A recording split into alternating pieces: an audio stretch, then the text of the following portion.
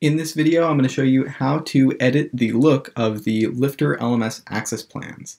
So an access plan determines the terms of enrollment for a LifterLMS course, and we can see access plans if we head to edit on any of our courses and scroll down. We can see this access plan section where we can determine the terms of enrollment. For this course example, I have a one-time payment set up for $100 or a two-time payment of $60 set up.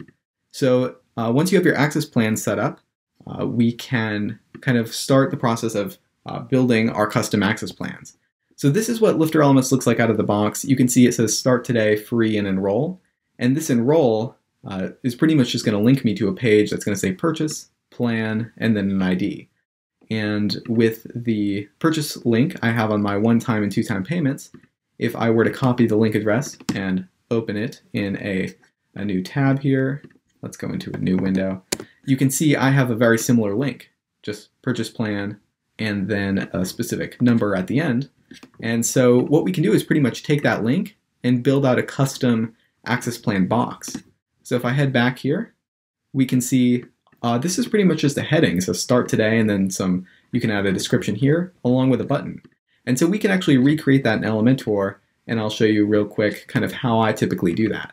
I'll just mostly add a new section, put an intersection for a little more customization options, and I'll go ahead and make like a box. As you can see here, this little gray box, and you can kind of style it however you'd like, but I just mostly will add a column background along with a, maybe a 1 pixel column border that's black, and then a box shadow. Then what I'll do is I'll add maybe a heading. We'll just say, oops, didn't look like it went in there. There we go. So now I have my heading, and the LifterLMS access plan just says Start Today. I'm just going to write one-time payment, and we can, customize the style of this a little bit. We'll just say Tahoma font and about 30 size, and center align that. And then I'll just add maybe a text editor for maybe a description. We'll just say, like, in this access plan, it's one-time payment of $100 for access to the course.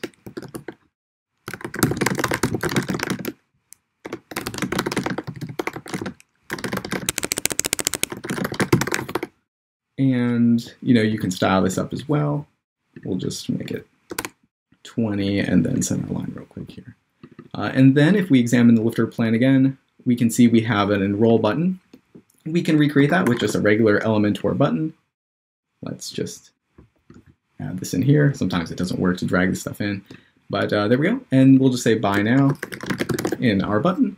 And our link is going to be from the access plan. So the one-time payment, I'm going to go ahead and copy the link address, and I'm going to put that here in the link box so that when someone clicks this button, they're going to go ahead and head to that Buy Now page. And what I can do is I can actually clone this section if I were to duplicate it like this, and then I can actually delete. And it's actually, I don't have enough space here, so I'm going to delete this this column real quick, and I'm going to add a little bit of a column margin. That way I have a little bit of separation, and you'll see what I'm talking about here. Now if I duplicate it, you see I have some nice separation here between my one-time and what will be my two-time payment.